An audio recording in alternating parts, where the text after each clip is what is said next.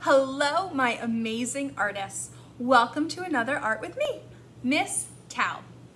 Before we get started this week, I have to send a huge big thank you to all of the moms, dads, aunts, uncles, grandmas, grandpas, brothers, sisters, caretakers, and guardians who are helping our young students to submit their artwork every single week. I see you, and thank you for making sure that I see the amazing artwork that my students are creating. It means the world to me, and it's really awesome to see how they are growing throughout the year.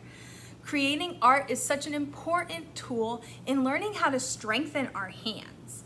Sometimes our hands feel like jelly, but the more that we cut and glue and draw, the stronger our hands will become and the better artists we will become over time. So thank you again to all of the amazing family members who are helping our students learn at home.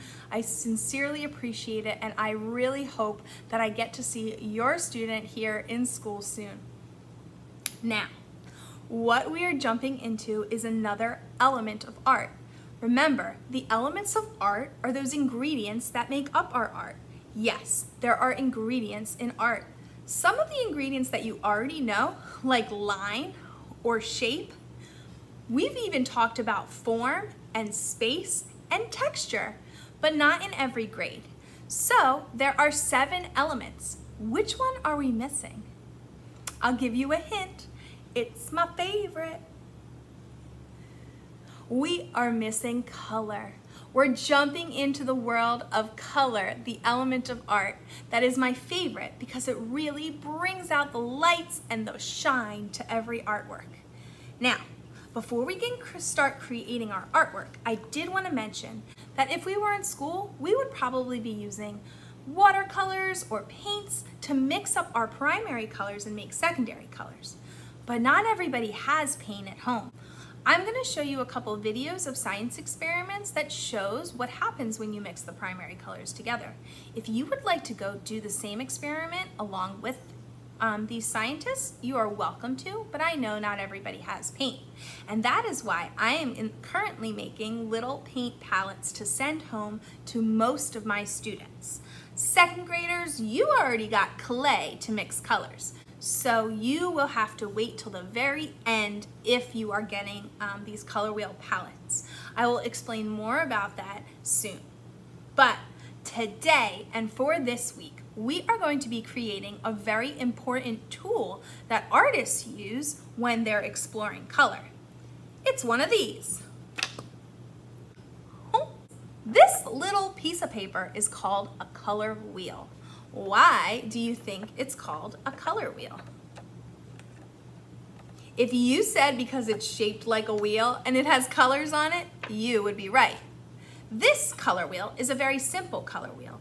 It only shows the primary colors and the secondary colors. What are the primary colors? I'm sure many of my students will remember that the primary colors are the first colors. The word primary means first. Primary colors are red, yellow, and blue. And they are the most important colors because they make up all the other colors. Not all color wheels look like this. Some color wheels have even more colors, like this one. This has 12 colors, and it includes the primaries, the secondaries, and even what are called the tertiaries. Tertiaries are any of the colors that you see with the number 3 on it. There are red violet, red orange, yellow green, blue violet. They come in between your primaries and your secondary colors. And there are even color wheels that are bigger than this. But we're not going to worry about those because today we're just going to be making our own version of a color wheel that we're going to add our own creative spin on it. I cannot wait to see all the amazing color wheel critters that you guys are going to send me. Don't forget, you do have to show me a photo of your color wheel critter to get credit for this assignment. So I'm really excited to see that. Let's get started. To create your color wheel critters, you will want to have a plain piece of paper and whatever you're using to color with. You'll also want to have a big circle to trace. Maybe you want to use the same circle you used for your polar bears. You're also going to want to have, in addition to, some paper that you can collage with scissors and glue, but that is not 100% necessary. You can always use a black marker or a black crayon. First thing I'm going to do is put my big circle right in the middle, and using my helper hand to hold it down, I will trace the outside. Then I'm going to use this snazzy tool called a ruler to create straight lines, one that goes right through the middle. I use my helper hand to hold it down. And then 2 more to make a big X. You want to have exactly 6 pieces of pizza in your color wheel. Notice the middle, I want to make sure that the line goes right across the middle so that my slices are pretty even. Do the best you can, but always make sure that you have 6 pieces of pizza. Once you have your 6 slices, I want you to take a look at this color wheel. We're going to start with the primary color that is the weakest, yellow. If you were to mix a little bit of red into the yellow, it would change colors. So I always start with my weakest color because my water will start to get dirty. Once I have my yellow, I'm going to skip a space. Both spaces on both sides will actually have the secondary colors, but for right now, I'm going to leave them blank, and I'm going to use my next primary color, which is red, and I'm going to fill in my next piece of pizza, red. Notice I skipped a space in between the yellow and the red because we're going to do an experiment to figure out what color goes in there.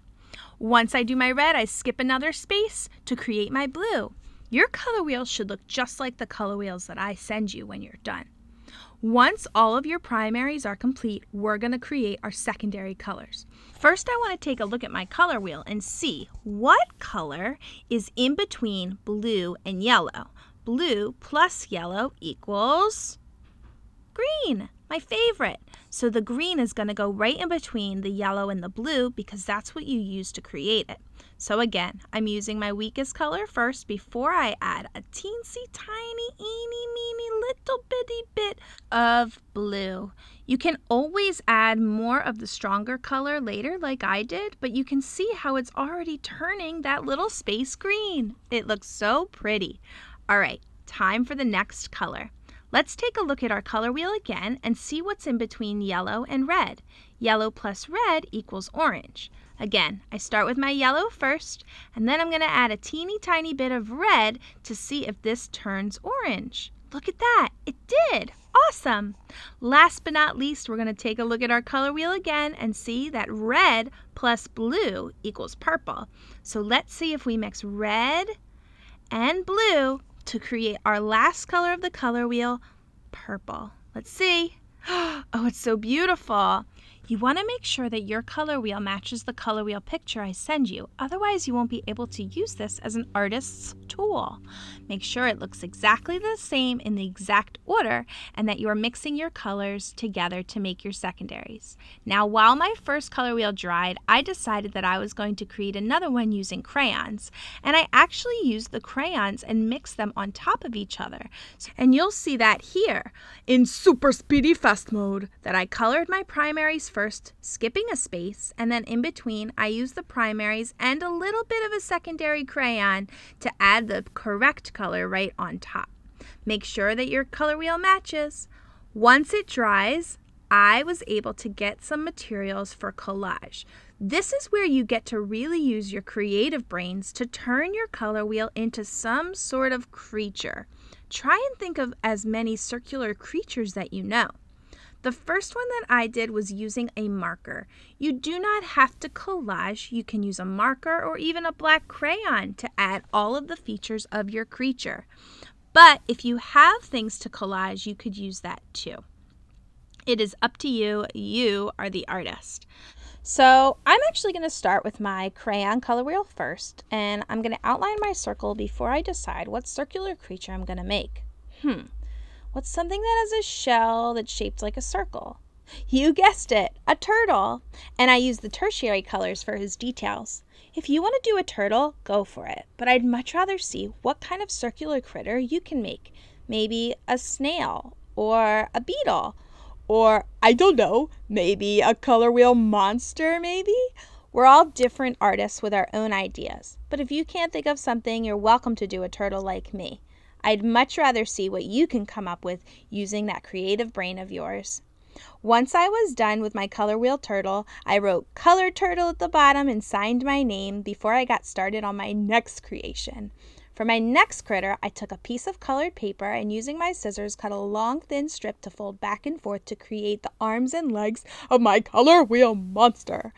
I actually loved creating this color wheel monster because I got to use so many different shapes for the eyes and the eyebrows and the mouth and the teeth and all of these awesome fun details that I then glued down and created a collage. I think you guys are going to have an awesome time coming up with your own color wheel critters, and I cannot wait to see them in Google Classroom.